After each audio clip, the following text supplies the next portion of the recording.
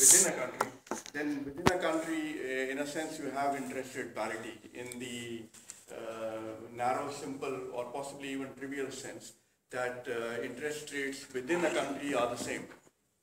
The interest rate in Tamil Nadu is not going to be different than the interest rate in Delhi or in Mumbai, because capital flows freely between Mumbai, Chennai and Delhi, and we have the same currency. So what we want to do is to make a departure from that by bringing in different currencies, and we'll see what difference that makes to the analysis. But what we will do is to retain the assumption of capital mobility. So just as you can easily move your capital from Delhi to Chennai, so we'll assume that you can do a similar thing between New York and Delhi. Now that assumption is not quite valid, but it helps as a starting point for analysis.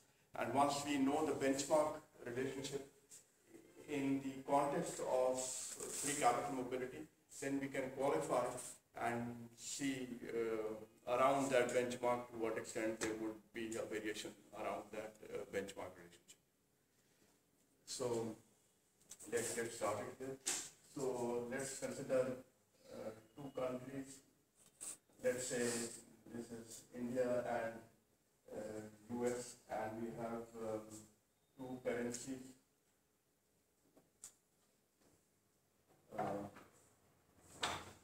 Rupees and US dollar, and E is exchange rate. This is price of dollar in terms of rupees.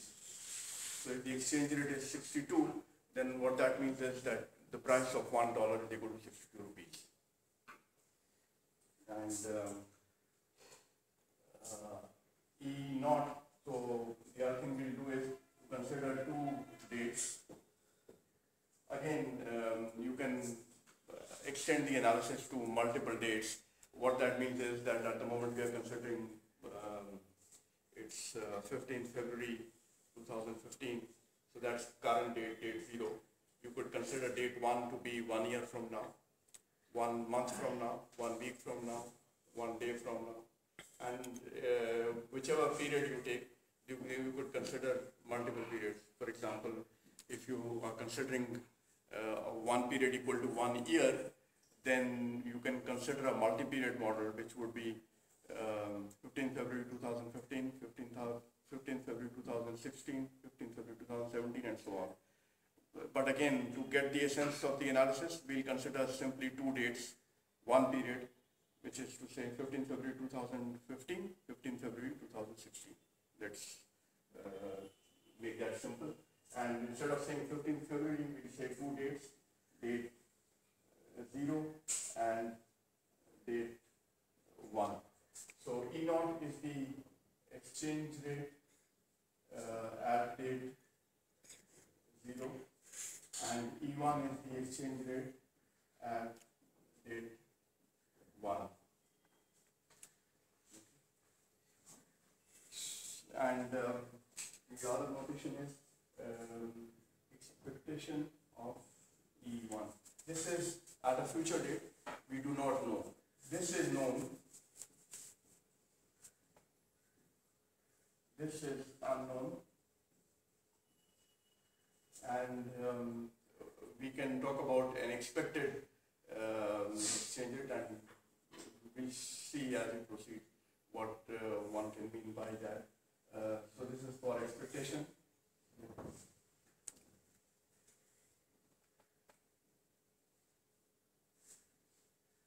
Here with two dates, it's very simple. The expectation must be taken at date 0. But if you have multiple periods, then in that case you have to specify two things. One is the exchange, the date for which you are talking, and the other is when you are taking the expectation. So in this case, it would be E naught E1. So that is to say, expectation taken at date 0 for exchange rate that will prevail at date 1. But since this is simple analysis with date 0 and date 1, I needn't get into this complication, and I can just write this as with simple notation E of small e1. And I is as I said, we will talk about the interest rate. So the interest rate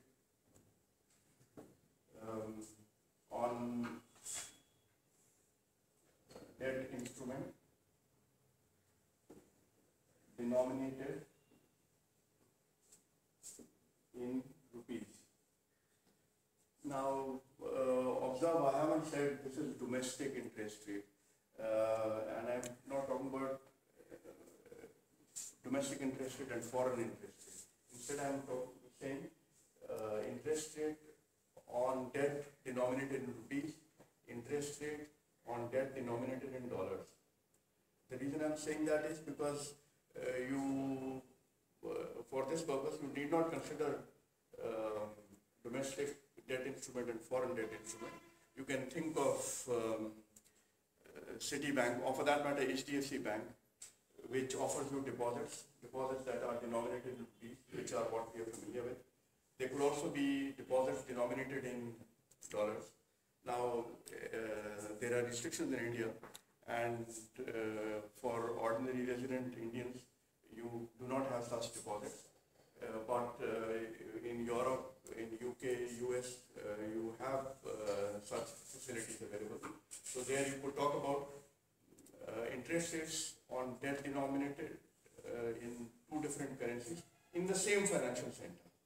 And when you have capital mobility, then you can talk more meaningfully about these things. So here, let me write it more generally. In some cases, it may mean domestic interest rate and foreign interest rate. But more generally, it is interest rates on debt denominated in one currency and on debt denominated in the other currency.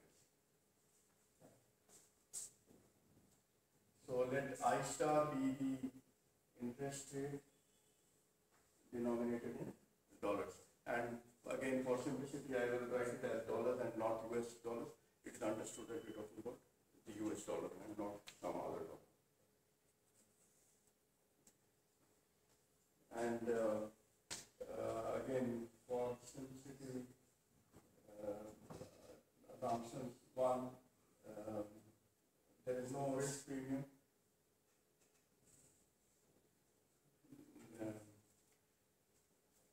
That is to say that people are risk neutral. What that simply means is that if you have a random variable and you take the payoff of that, you take the expectation of that payoff. If the expected payoff is, let us say, 100 rupees, and the certain payoff is also 100 rupees, then to say that there is no risk premium is to say that the investor is indifferent between two investments. In one case, the certain return of 100, and the other case, expected return of 100. When you have a gap between these two, then you talk about a risk premium. But here we will abstract from that, and for large corporations which participate in many trades, this is not a bad assumption.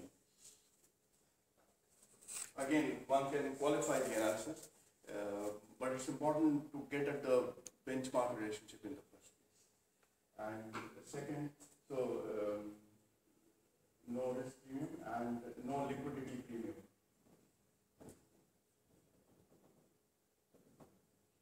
Which also says that there are no transactions costs. Again, this is for simplicity. One can qualify the relationship. So trades in some currencies, in debt instruments, some currencies can be more liquid than trades in other currencies. And because of that, you can have a situation where extra return is there in equilibrium for returns on debt instruments denominated in some currencies and not in others. But we leave that, treat that as a matter of detail rather than as the hardcore analysis. And with that, we can move. we are considering, as mentioned earlier, within a financial center rather than two financial centers. So that also makes it clear that there is capital mobility.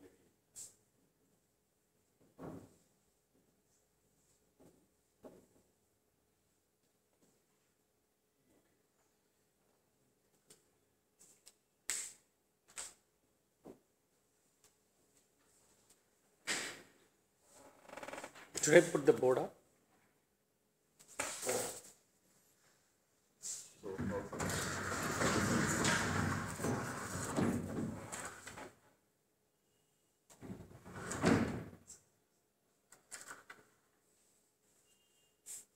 It will stay. It is. I have to take care of my hand. Okay. So, consider an investor, or better still here, a trader who has a choice between investing in a debt instrument denominated in rupees, and the other one is a debt instrument denominated in dollars. Let us say that it's only the economic consideration which matters, meaning there are no other considerations like patriotism or something like that. It's pure economics here. And also, these we don't have to worry about the safety. In one sense, we talked about already, no risk premium.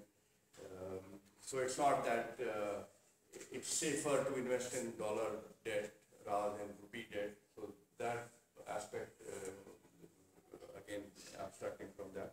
So we have to write a condition such that the returns from the two instruments are the same. Because if there is any difference between the returns on the two instruments, then there will be an arbitrage opportunity.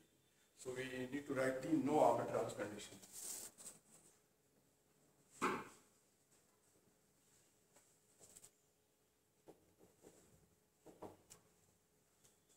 And what is that? For simplicity, consider 100 rupees, and I have to see the return on rupee debt and on dollar debt. So I have 100 rupees, and what do I get at the end of one period? Remember, we considered only one period. So, and I is the interest rate on rupee debt. So at the end of 1 year, what I will get if I invest on a debt instrument denominated in rupees is 100 into 1 plus I. This is simple, straightforward. That return must be equal to the return that I can get by investing the same 100 rupees in dollar denominated debt.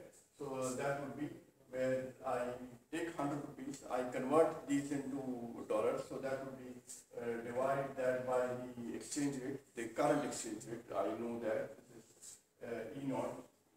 The notation is up there. So these many dollars, and I will get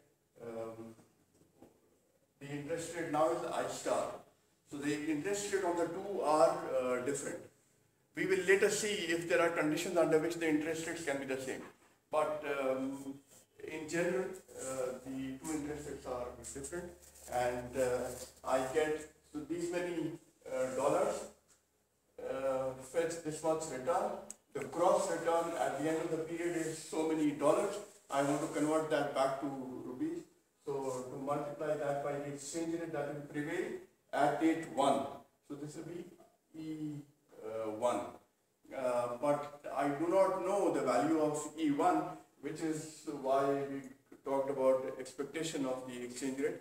So I will consider the expected exchange rate. And that completes the relationship. With this, there is no arbitrage. So if there was a gap, then the arbitrageurs would have taken action till this relationship is established. Right? So this is the basic no arbitrage condition. If there is any issue with this, let me know. Otherwise, we proceed. Any questions? Okay. So as you can see, this 100 was really not required. You can consider it per rupee, any amount, in fact, so it doesn't make a difference. So let me write this more simply as 1 plus I, 1 plus I star E naught.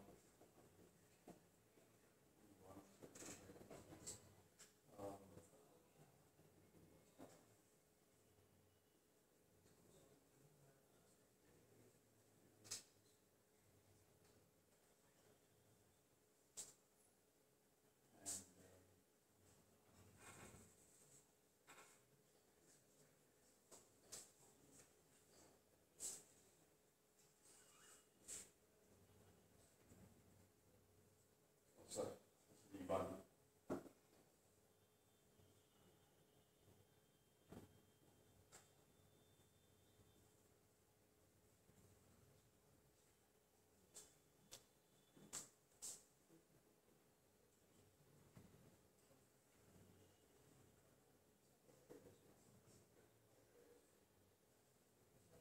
Just subtracting this here, so we will get this plus